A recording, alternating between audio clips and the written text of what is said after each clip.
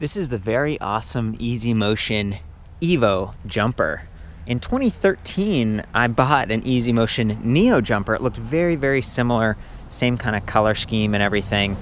But since that time, they've upgraded the motor. Instead of a 350 watt internally geared hub motor by Dappu, now they have a 500 watt, so you get a little bit more power with that.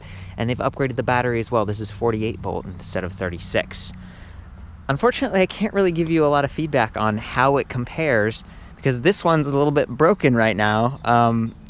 If you're an Easy Motion electric bike owner and you've experienced this, please chime in. But I've had this several times today. I'm at the headquarters in Southern California. I'm looking at a bunch of demo bikes that have just been kind of left to sit, not kept charged, not used, maybe crashed if they were at demo events. It's sad, kind of, but you know, that's the process of innovating the new designs and testing everything. And you know, these guys are working on other projects. And so what happens is I'll get one of these, the battery will be completely dead, I'll charge it up, and then some of them, the little indicator right here where it says percentage, right now it says 21% because I've been charging it, but it just sticks at 0%. And you can't arrow up, arrow down, nothing really works. And so I've swapped batteries and it seems to solve that. It seems like the control unit is built into the battery.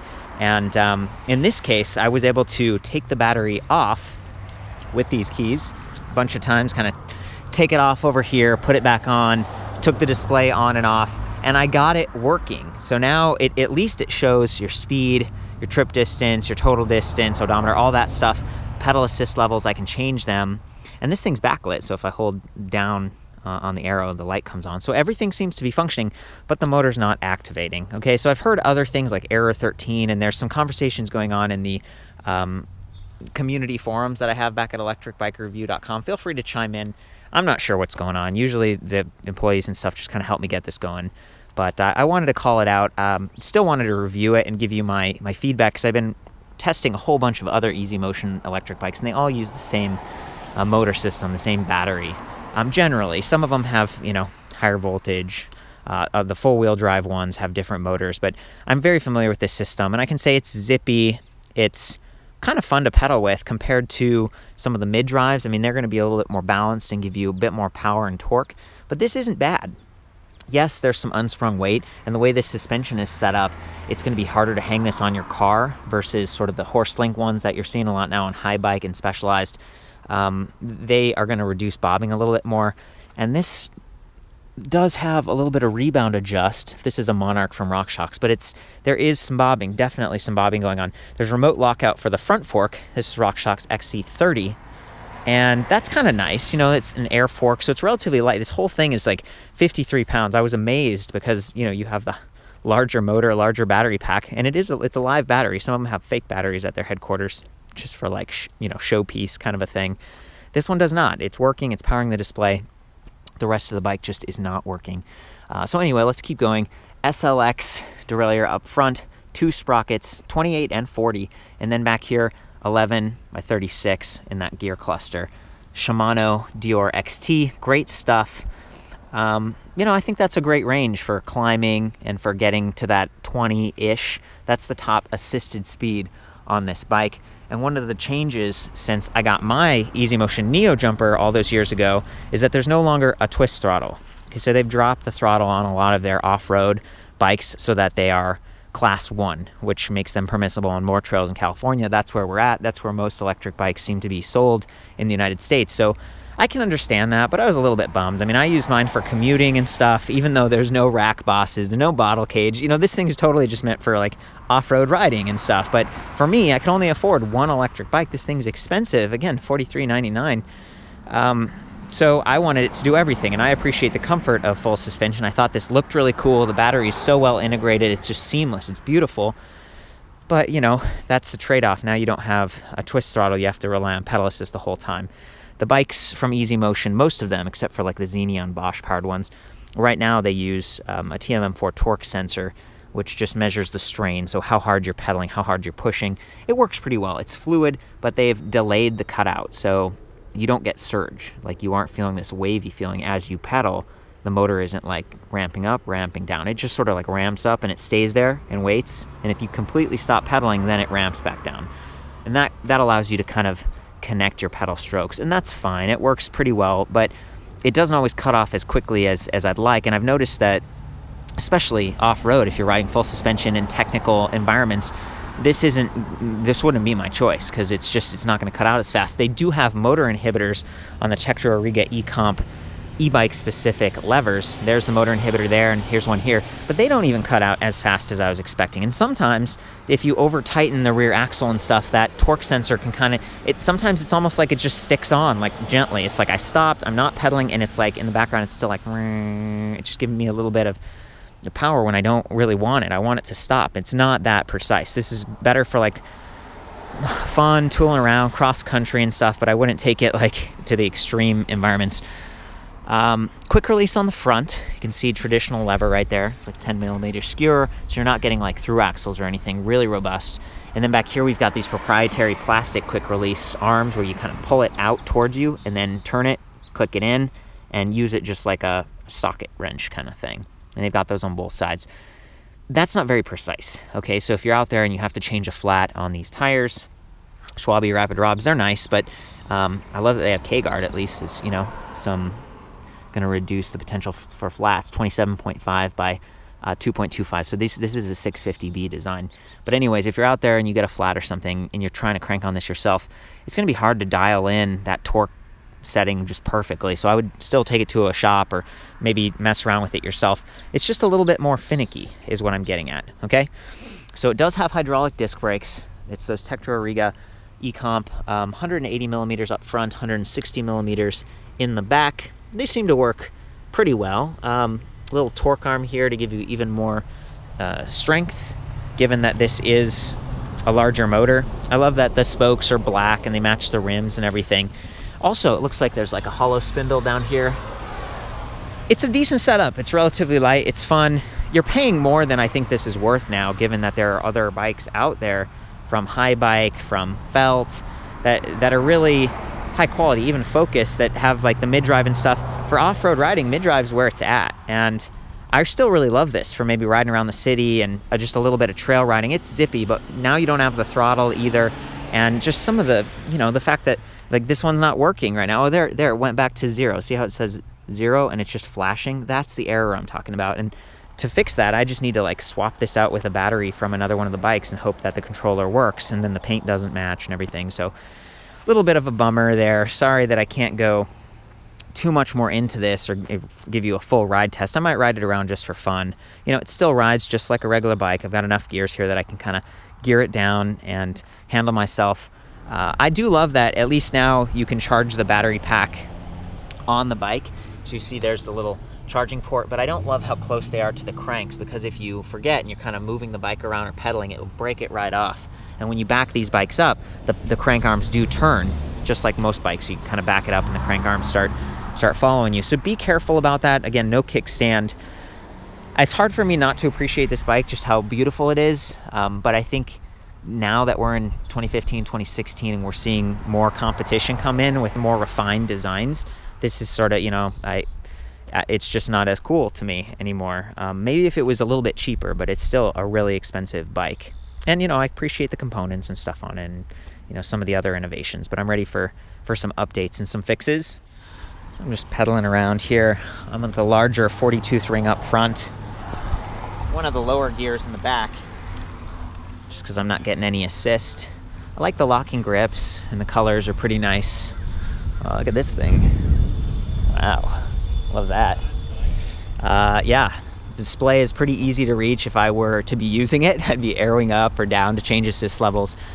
A lot of times I would complain like, oh, with the twist throttle you have to arrow down to 0 in order to use it, but this one doesn't have a twist throttle. It's all pedal assist, so you might maximize your range a little bit better.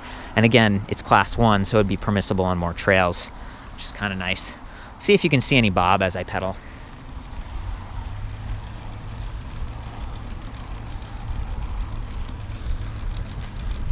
So I'm feeling a little bit, just a little bit. And you've got that rebound adjust, so you can kind of tune things up. Okay, so this is how I usually leave my bikes without kickstands when I'm out on the trail. Try to lean it up against a tree sometimes, but you see I'm protecting my derailleur. It's not laying down on the right side. I've got my crank arm up so it can lay pretty far over and maybe rest on that front handlebar. But of course, one of the things you worry about is like, well, what about the extra cables for the motor and stuff? One of the neat upgrades they've done for the newer Easy Motion Evo line is they've put the wire for the motor down here, just right next to that disc brake, but in front of the quick release arm and that little torque arm right there. So to run really close to the frame, it's pretty well protected, and that's nice. That's a big upgrade from like the Neo from years past.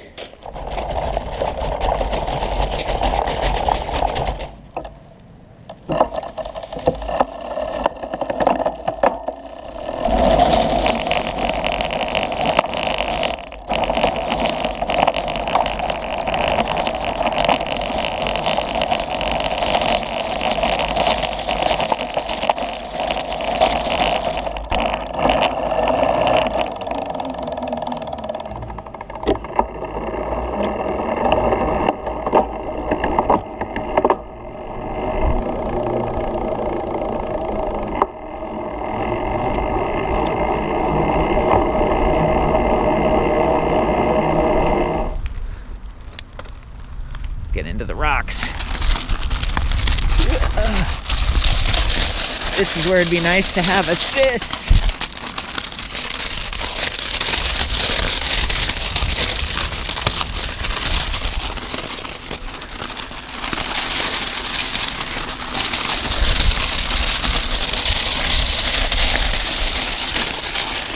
One of the other cool things about the internally geared hubs is not only are they light, relatively quiet, and more affordable, but they freewheel nicely. Whoa! So you don't have to worry about cogging.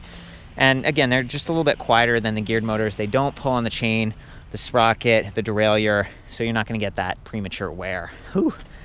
Man, yeah, it definitely makes me appreciate having a motor with some of the other reviews.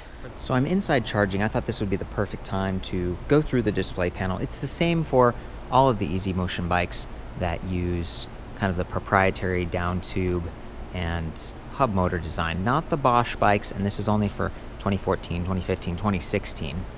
So if we look at this display panel, you know, it's nice that you can remove it. First of all, you can pop it off like that, carry it around with you. And if you upgrade to this little Bluetooth module, you can pop that in, sync it with your phone, and then use your phone as a display. And it's got GPS, route guidance, and in fact, I might cut to that and just show you what those features are. So I'm borrowing a phone and I'm inside so you can see the screen a little bit better, but if we launch the BH Premium app, this is where you can adjust your settings. You've got a user profile, which includes all of your information, like your name, if you want, your weight, your height, your age, that kind of thing. You can switch between units too, which is neat, kind of metric or imperial.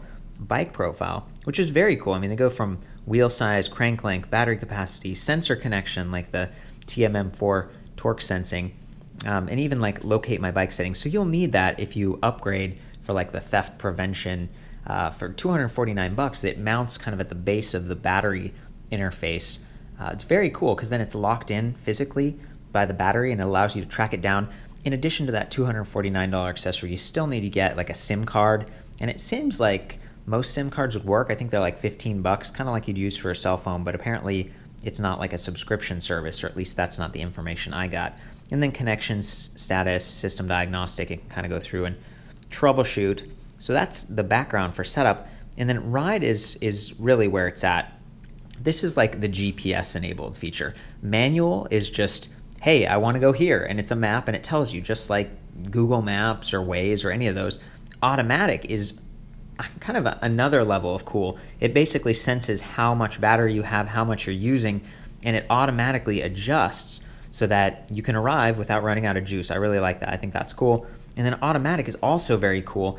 BH, you know, it's this company that's been around since 1909, and they make a lot of fitness equipment. It's not just bicycles or electric bikes.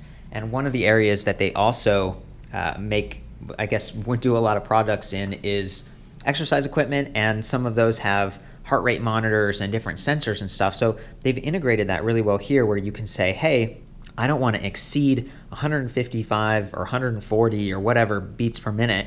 Automatically give me power when I need it. So it's like you're getting exercise, but you're not exhausting yourself. You can go out there and ride it just like it's an exercise bike, but in the real world. I think that's pretty fantastic. I think Polaris and Falco have done similar things in the past, but BH, I think that, you know, they've really mastered it with some of their exercise equipment. So to see it on this app here, It's just very cool. And then this is what the map looks like. You can kind of tap and do a starting point and then an ending point and change the resistance level and everything. It's a sweet app, you know, if you take a little bit of time to dig into it, and if you get that $149 accessory. The only complaint I have on that, again, is just that then you don't really have a display. Like, this kind of becomes your display. And I feel like, I don't know, I wouldn't always want this there. There's no USB port to plug in, so your phone is going to be connected via Bluetooth. And by the way, it seems like it's ANT Plus compatible with the whole heart rate thing. But, you know, this is there now. It's a little bit big. Maybe I just want to glance over and see how fast I'm going, and what I'm looking at here might be like the GPS map thing. So I don't know, maybe there's some refinement that could happen, but it's cool to see them introducing an app like this. Okay, so we're back at the normal display right here. I love that it comes with a little pouch, kind of keeps it from getting scuffed up. As you can see, this one might have been put face down on a table, and it's a little bit gnarly, but working pretty well. If we hold the power button, it does take a little bit longer, so just keep holding it, be patient. Kind of boots up and gives us some information about the bike. The first thing you see here is speed in miles per hour. And then over here, we've got total, distance, time, and top speed. So that's like all-time top speed, 11 miles per hour, awesome. And then we've got just this trip. So this trip, how far have we gone? How long have we been riding? And then what's our top speed? And then there's this other setting here. It's like M to go. I feel like that's a range thing, but I haven't quite figured it out. Down here we can see a battery level indicator. 3 out of 5 bars right now, about 55%. I like that they include the percentage as well. It's just a little bit more precise. And then assist level. We're at the highest right now at 100%, but we can arrow down to 70, 50, 30, or 0. And that's kind of cool because their bikes, they're designed to be more like a bicycle with more gears and just really set up to almost look like a regular bicycle too. So riding them around tends to be pretty efficient. It's nice to just use this as a cycle computer, potentially to power the lights if the model has that. Okay, so to enter the settings, what we would do is hold plus and minus for a couple seconds. Now it would let us select our wheel size. We could arrow up or arrow down. This one's a 29er actually, so I'm gonna arrow up a little bit. 29, and hit power. And it kind of locks it in. Unit, miles per hour, but of course we could go to kilometers per hour. And I'm going to lock it in at miles. And then this snow setting. So this is kind of cool. Right now, this one, I'm looking at the Evo Snow 29 Pro. And of course we want all the wheels going all the time. And that's kind of a cool setting. It gives you some extra traction. If we arrow down, just front wheel drive. So it's going to be more efficient, maybe extend your range, but not give you quite as good of traction. And then rear, that's the 350 watt motor, and that one's going to give you just kind of the traditional ride akin to some of the older Evos and even the Neo models. So 350 watt, 250 watt on this particular model, or you can turn it just off. And this, I think this just defaults to rear wheel drive. So I think that's a little bit redundant with rear and off, seeming to do the same things, but regardless, that's what that does. So we'll lock it in.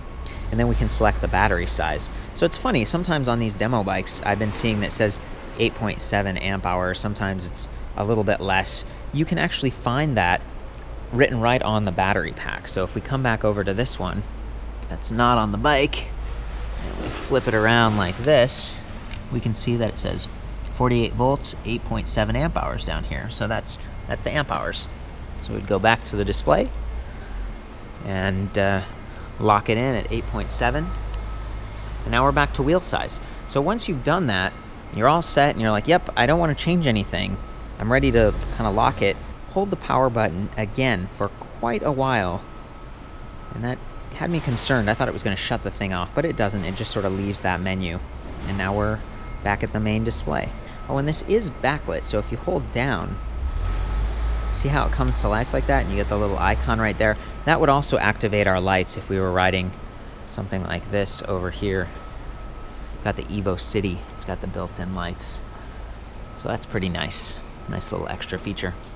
So this is the Easy Motion Evo charger. Works for any of the bikes. It's 2 amp output, which is kind of standard. I like that you can unplug the wall side if you want to, just to make it a little bit cleaner if you're packing it in your backpack, that kind of thing. It gives you a little bit of extra length as well. You can see if we follow this all the way down here, we've got the end connected that plugs right into the battery pack. So this is cool for if it's really cold or really hot day and you want to bring the battery inside, or maybe you're charging at work. So you bring that inside, you plug it in with the charger and top it off. Really love that they've got an LED indicator on it so you can tell how full it is in case you haven't ridden for a while and might slowly drop over time. But then if you want to, you can charge the battery right on the bike. And that's what I tend to do. I'll leave my bike, in my room. I don't tend to park it outside just because it's a little bit more sensitive with all the different components and it's kind of a high value product. So in order to do that, you disconnect the little dongle, just try not to lose that. And now this end, you can go ahead and plug directly into the bike right there on the chainstay on the left hand side. But in order to get it in, you kind of have to push it in, line it up right, and then there's this little wings on the side and you've got to tighten it down kind of like half a turn, and it kind of locks it into place. So it's cool because it feels solid once it's in. However, what I've noticed about these bikes is that if you push it back, like maybe you're trying to get it out of the way, you push it back, the crank arms kind of slowly go back, and that's what you don't want to do because it's going to break it off because it's really connected well. Same thing with the keys. A lot of the keys kind of fold and they stay mostly out of the way, but it just seems like there's a lot here that could get damaged with those crank arms. Even the kickstands, a couple times, you can see this one has some abrasions on the side of it. That's because people were moving the bikes around like this, backing it up. You can see that crank arm coming down and then right there. So it stops the bike, but it's also potentially enough force if you really pushed it to kind of bend or break that off. So you just want to be conscious both when you're charging this about not losing that, and then also about not breaking off the key, the charging port, or the kickstand.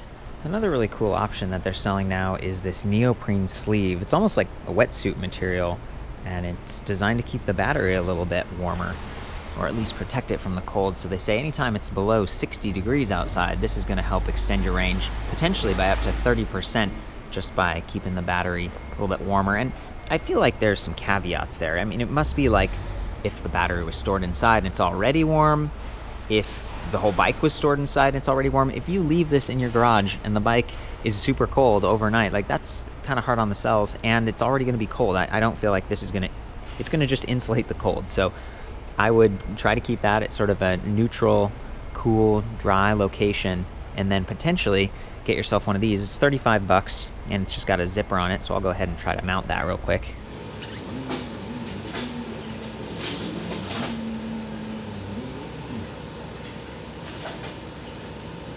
It's almost like a real wetsuit. Not super easy to do. Just a little bit of screwing around.